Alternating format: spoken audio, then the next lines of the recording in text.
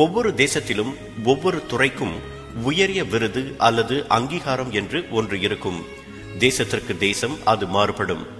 ஆனால் ஒட்டுமொத்த உலகுக்குமே ஓர் உயரிய விருது அல்லது அங்கீகாரம் பொருந்தும் என்றால் அது நோபல் பரிசாகத்தான் இருக்க முடியும். நோபல் பரிசு ஒன்றுதான் தேச மொழி எல்லைகளை கடந்து 6 வெவ்வேறு துறைகளில் சிறந்த பங்களிப்பை செய்தவர்களை ஆண்டுதோறும் கௌரவிக்கிறது. நோபல் பரிசை மிஞ்சும் அளவுக்கு வேறு எந்த பரிசும் கிடையாது என்று சொல்லும் அளவுக்கு கடந்த 100 ஆண்டுகளில் அது நிலை பெற்றிருக்கிறது. இன்று பலரை ஆக்க வழிகளில் சிந்திக்க தூண்டும் அந்த நோபல் பரிசு உருவானதற்கு ஓர் அழிவு சக்தி காரணமாக இருந்தது என்பது உங்களுக்கு தெரியுமா? அழிவு சக்தியை உருவாக்கி அதனால் மனம் நொந்து போன ஒரு விஞ்ஞானி தன் பெயருக்கு ஏற்பட போகும் களங்கத்தை துடைத்துக் கொள்ள உருவாக்கியதுதான் நோபல் பரிசு. அந்த அழிவு சக்தி டைனமைட் எனப்படும் வெடிமருந்து. அந்த விஞ்ஞானி ஆல்ஃபிரட் நோபல். 1833 ஆண்டு அக்டோபர் 21ஆம் தேதி ஸ்வீடன் தலைநகர் ஸ்டாக்ஹோமில் பிறந்தார் ஆல்ஃபிரட் நோபல். அவரது தந்தை இமானுவேல் நோபல் ஒரு புகழ்பெற்ற பொறியாளராகவும் கண்டுபிடிப்பாளராகவும் இருந்தவர். கட்டடங்கள், பாலங்கள் கட்டுவதிலும் வெவ்வேறு வழிகளில் கற்களை வெடித்து உடைப்பதிலும் அவர் வல்லவர்.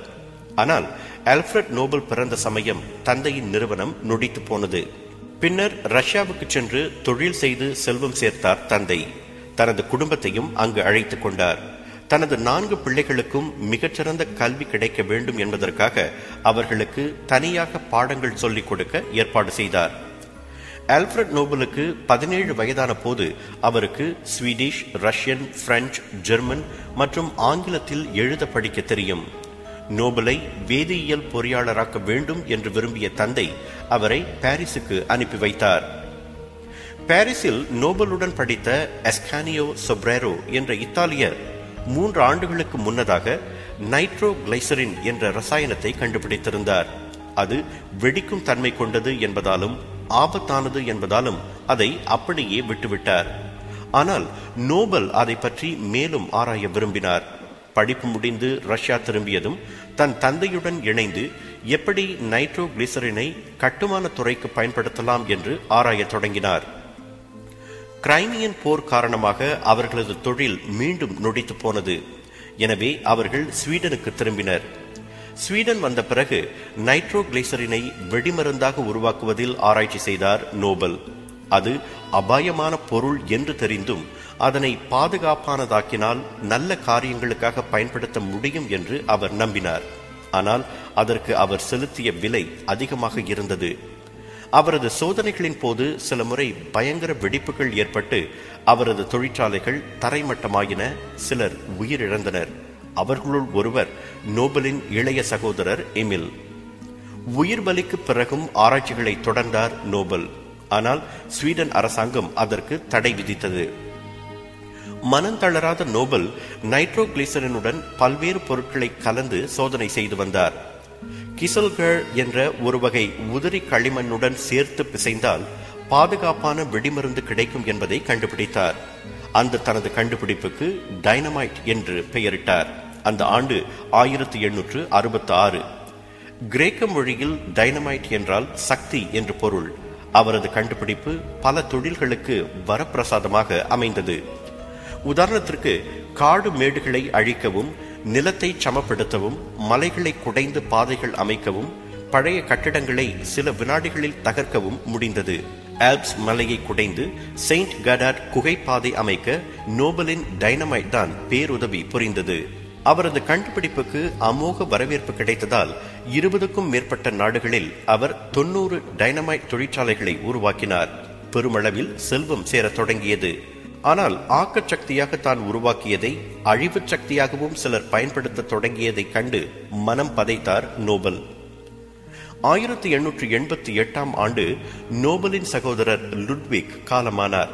ஆனால் நோபல் தான் இறந்துவிட்டார் என்று நினைத்த பத்திரிகைகள் அழிவு சக்தியை உருவாக்கி கோடீஸ்வரரான ஆல்ஃபிரட் நோபல் காலமானார் என்று செய்தி வெளியிட்டன.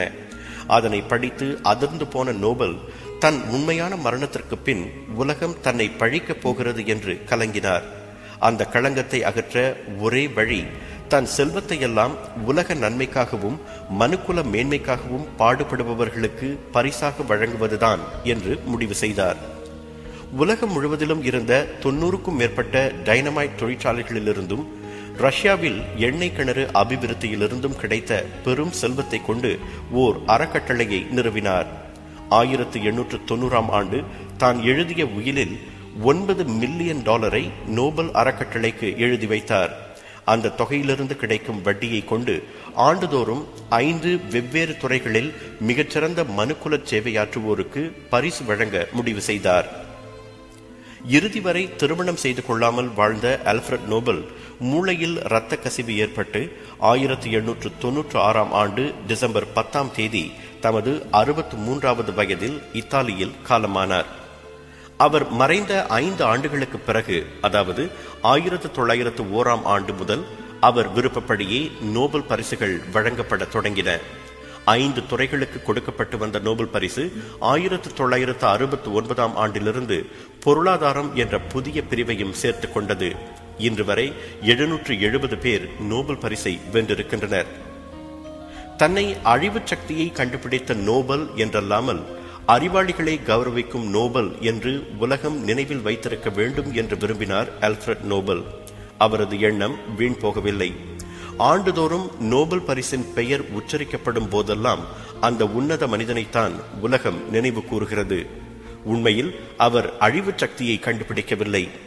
ஆக்கச் சக்தியாக அவர் கண்டுபிடித்ததை உலகம்தான் அழிவு சக்தியாக பயன்படுத்தியது, இப்போதும் பயன்படுத்துகிறது. இருப்பினும் டைனமைட்டை கண்டுபிடித்ததிலும் பின்னர் நோபல் பரிசை அறிமுகம் செய்ததிலும் ஆல்ஃபிரட் நோபலின் நோக்கமும் சிந்தனையும் உயரியதாக இருந்தன. அதனால்தான் இன்றும் அவரது பெயர் வானம் வரை உயர்ந்து நிற்கிறது. அவருக்கு வசப்பட்ட வானம் நமக்கும் வசப்படும். நமது நோக்கமும் சிந்தனையும் உயரியதாக இருந்தால்.